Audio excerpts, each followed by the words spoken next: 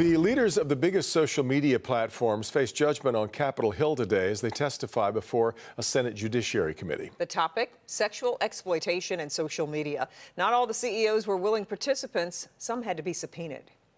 In a Senate hearing room packed with family members who say their kids were harmed by social media. How many more kids like Matthew?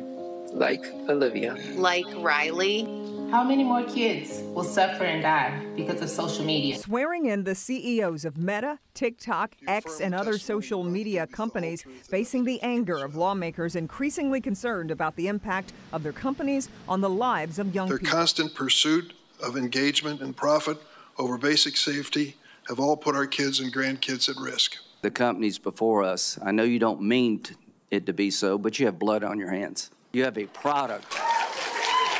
The social media executives say they are stepping up measures to protect their users, working with law enforcement and using AI to identify harmful content. Safety is one of the core priorities that defines TikTok under my leadership.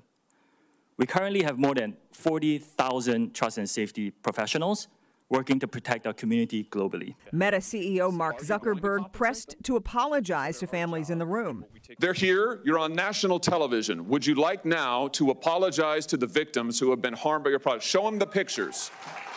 Would you like to apologize for what you've done to these good people? Lawmakers and parents argue they're not doing enough to stop child exploitation and drug dealing on their platforms, and they're pushing a slew of bills to hold social media companies accountable. I'm so tired of this. It's been 28 years, since the internet. We haven't passed any of these bills because everyone's double talk, double talk. It's time to actually pass them. The push for change coming from both sides of the aisle, but the deep-pocketed social media companies are powerful and hold considerable sway. And Democratic Chairman Dick Durbin called this a moment of reckoning and urged a vote on legislation to protect children on social media.